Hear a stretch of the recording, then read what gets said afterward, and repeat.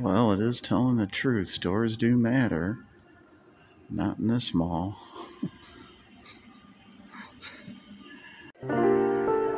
Hello and welcome back to Northfield Square Mall in Bradley, Illinois. This is my third visit to the Northfield Square Mall, and each time it has gotten worse. The first time I was there was back in 2018, and it is one of my first 10 videos that I've ever done, and that was when Carson's was closing. And then the next time I went down there was 2 years later in 2020, right after everything reopened from the pandemic. And since 2018, more stores have closed, and JCPenney's was in liquidation in 2020. Just to clarify, it was just the Northfield store that was closing. That was the one that was liquidating, not the entire company. Yet, anyway.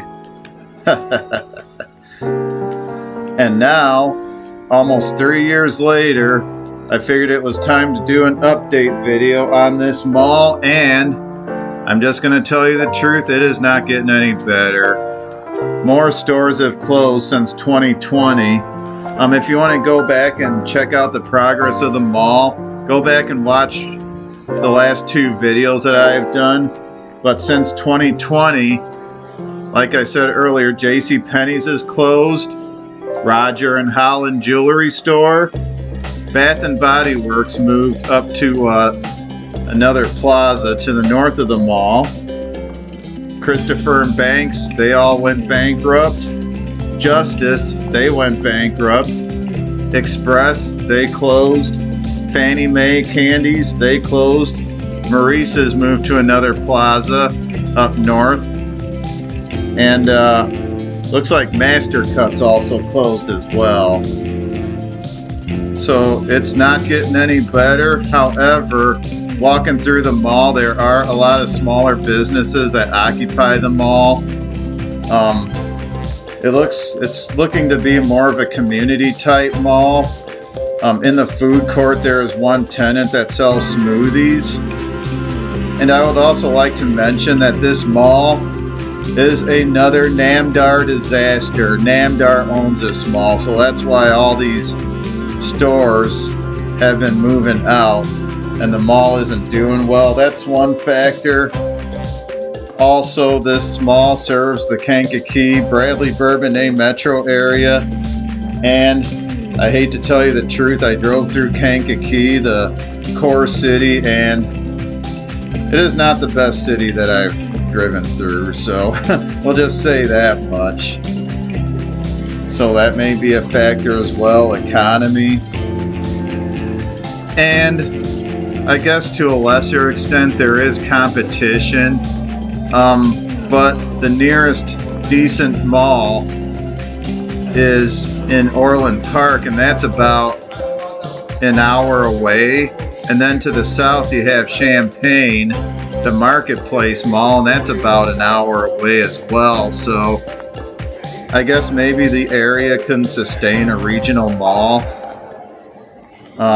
A lot of people would say online shopping is to blame, but that's not 100% of the blame. Just like I said, it's management of the mall, and NAMDAR is a slumlord. I've done a couple of NAMDAR malls, and they pretty much look like this. Northland Mall in Sterling, that made a comeback because NAMDAR got rid of it and somebody else owns it now, and that mall is thriving again. So anyway, I babbled on for the last 4 minutes and some change. So I just want you to enjoy a third visit, 2023 Northfield Square Mall. My third visit to this mall. And I don't know what the future holds for this mall. I've been reading that it may not be a mall anymore. It may get torn down or whatever. I don't know. Whatever NAMDAR wants to do to it, and just probably wants to let it rot, you know. There are only a handful of national chains left in the mall. Surprisingly, Auntie Anne's is still open. I'm Not sure how they stay open, but they are. So anyway, enjoy a tour of this mall. And if you are not a subscriber to my channel, please subscribe to my channel, please, for a lot more content to come. Make sure that you like, comment, and share this video, please. Also, note the similarities of this mall to the Illinois Star Center Mall down in Marion. And if you want to hear the history of this mall, go back to my other videos. God bless you guys. Continue shopping at your local businesses and continue shopping at your local mall.